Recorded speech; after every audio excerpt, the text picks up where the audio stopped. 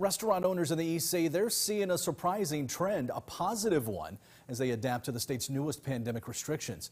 Governor Cooper's latest orders includes a curfew from 10 at night to 5 the next morning and ends alcohol sales at 9 every night. That's forcing restaurants to close early. Chico's restaurant owner Mike Horton says he's now seeing people shift their dining times earlier. That led to packed weekend waiting lists for tables, but better sales. Horton wants people to take COVID seriously.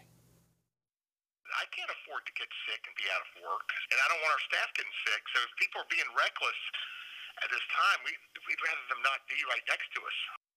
Horton says people should make a reservation if they can or plan to eat earlier to avoid those weekend crowds.